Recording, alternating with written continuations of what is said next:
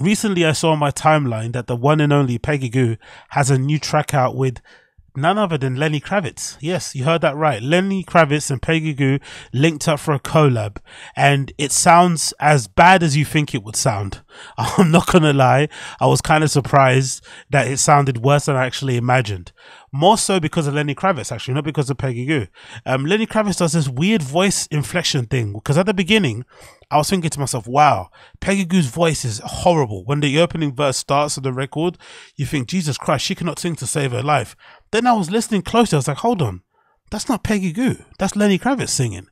And then once you like dig deeper and go into Genius and you check the fucking lyrics, you see verse 1 is actually Lenny Kravitz. So that's actually him croning when he said, you control my fire, baby, you have got it all. That's actually Lenny Kravitz croning. And he does this weird voice inflection. Like in all these other singles, he sings in a particular tone that you know Lenny Kravitz for, right? If you know Lenny Kravitz songs, you know what he sounds like. I don't know why for this particular record, he put on a particular voice inflection. Now, I'm saying this aloud and I'm not really too sure if maybe his regular records are done a certain way. Maybe he auto-tunes them so they sound a certain way, and maybe on this record he preferred not to. I'm not too sure what it is, but either way his voice sounds horrendous. I don't know why the song exists. It's kind of like this weird disco bop poppy thing going on there. I'm not really sure where the pocket kind of falls in there. And I'm also not really confused. I'm really confused why this is the second single after Na Na Na Na Na, that it, or was it goes right, because I honestly hated that record, but it clearly did numbers. It was, you know, high in the charts for a bit. It was getting played all over the shop. Like obviously Peggy was pushing it hard. That's one thing you have to give her credit for. Like she does that thing that Tyler the Creator speaks about, where he says like a lot of creatives don't really put time into promoting their artwork or promoting their work in general. A lot of creative people, myself included, will do the work, put it out and never speak about it again. But he basically mentions that you should keep pushing your work continuously. Like you should never stop promoting yourself. Because if you don't do it, no one else is going to do it. And Peggy does a really good job of that. Even when she had the other song, Starry Starry Night and shit, like she absolutely pushed that record until the wheels fell off, you know what I mean? And she always performed it with a smile on her face like it was the first time, like the consummate professional. One thing you cannot take away from this girl, when she gets behind the booth, she might be, again, Peggy might be a pain behind the scenes. She might be a bitch. She might be demanding. She might be annoying. She might be a fucking terrible time to party with, whatever this vibe is. But when she gets behind the booth, when it's business time, she fucking turns that face on. She gets going. She dances. She smiles at the fucking crowd, blows kisses. Like she is a professional.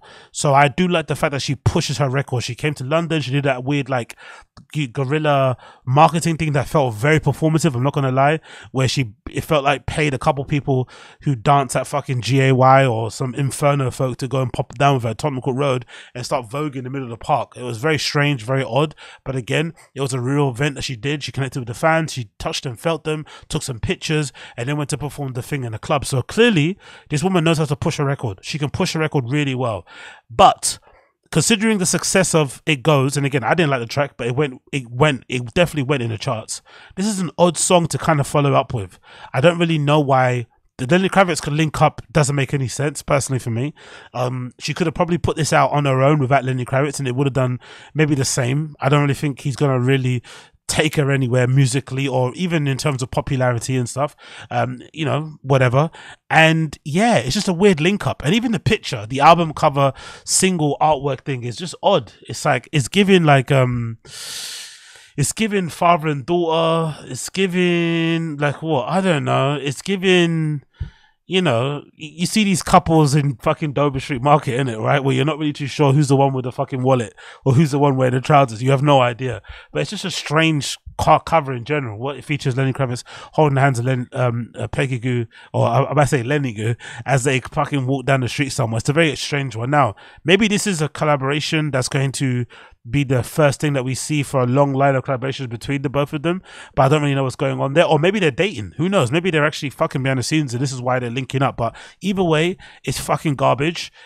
Really, really terrible. Maybe her worst song in her discography, I have to be honest, especially after I checked the actual, where's the actual discography? I think I've got it over here, right? No, there it is.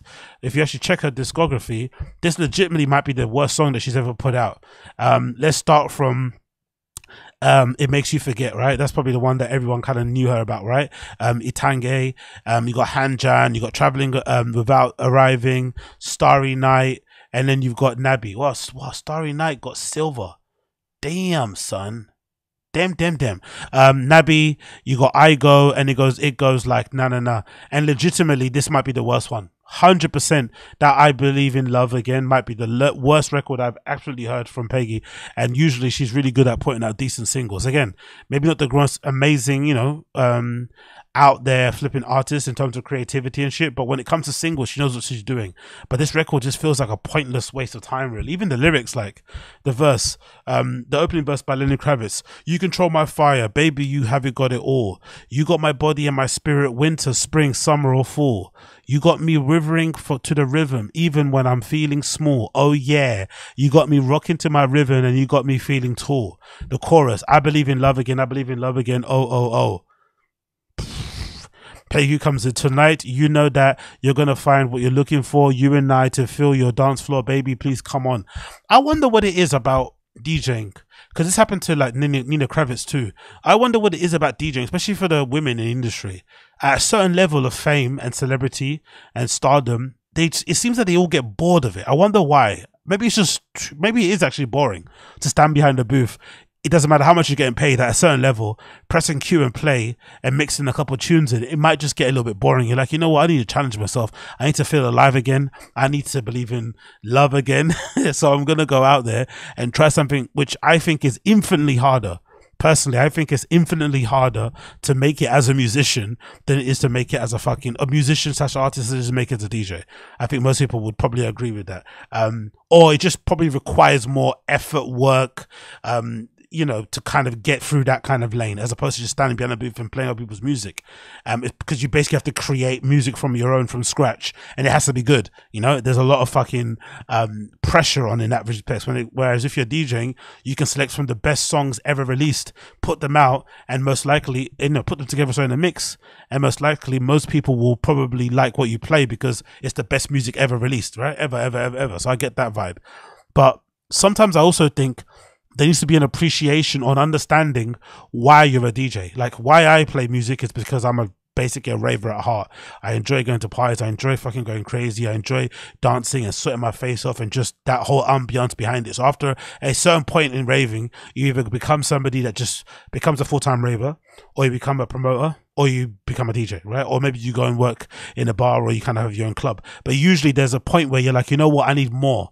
And then you decide to kind of get involved on the other side of things. That's why basically I got involved in it. Of course, you discover a love for the music and digging and shit and all that malarkey, and obviously improving your skills and putting that mixes to like 12 people, but you don't care because you love it so much. By the way, check out my SoundCloud, link in the fucking description.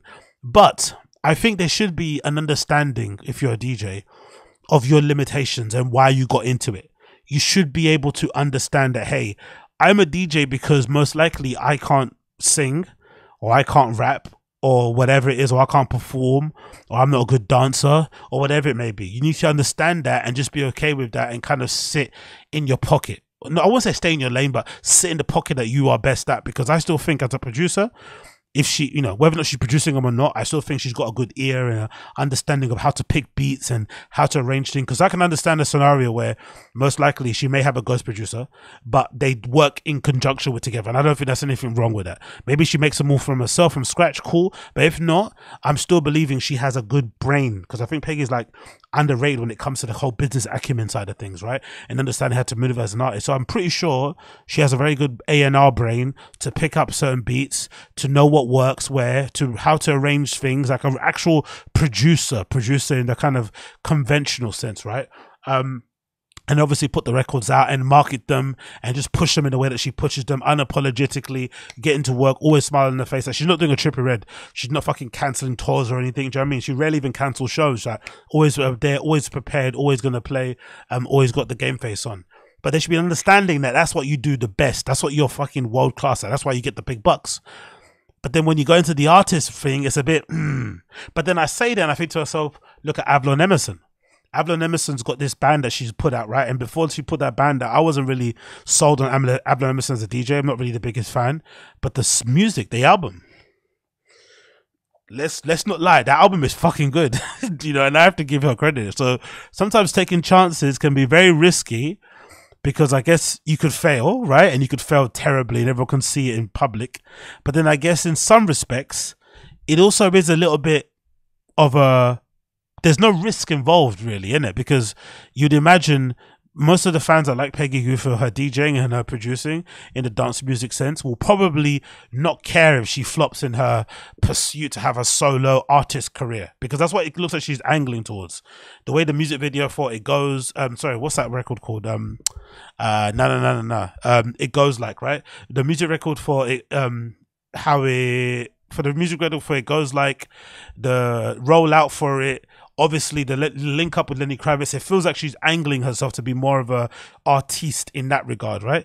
But I guess in her defense, it's basically a riskless pursuit, because your fans that like you for DJing and producing aren't going to fall out of love with you because you put out a couple dud records or shit, or even a dud album. They're still going to be there. And the fans that you're trying to chase being a solo artist are going to be there when the songs are good. And when they're not good, it won't matter, because you've got your DJ fans to kind of fall back on. Because if she decided to go next year and start doing fucking 400 dates or some shit, right? There's many agents, many promoters, many venues that'll take her up in a heartbeat. She's not short of gigs, so that's no problem about money or about getting out on the circuit again. She's still super young, so she's got a long career ahead of her. So all that stuff is in there. So maybe this is a bit of a free shot. Fuck it, let's try something new. Let's go down this route. Which might explain why this is happening the way it's happening. And then of course I think about the Avalon Emerson album. What's it called? I got it here on my phone. Avalon Emerson and The Charm. Is that what it's called? No, Avalon Emerson, and the album's called The Charm, sorry, and it's fucking good. I was really doubtful about whether or not it would be great, but that album is really good. 9 tracks, under 40 minutes, superb little alternative, I don't know what you call it. Is it alternative? I guess you'd call it indie or something along those kind of lines, but it's a really good album. So maybe Peggy saw that, or maybe was planning before that to do that, and now she's trying to go in that lane. Personally, for me, I think, you know, again, the singles for me haven't been the greatest. It Goes Like, whatever, I could do without it, but it's obviously been super popular, as you can see by the fucking certification. Look at that, it's a gold, it's British gold. It's also got another gold. What's FEMA? Oh, it's gold in England, it's gold in Italy, it's also gold in Greece. Jesus Christ, what's the chart position here? In the US dance charts, it got to number 5. In England, where did it get to? UK, it got to number 5 too. Jesus Christos, bro.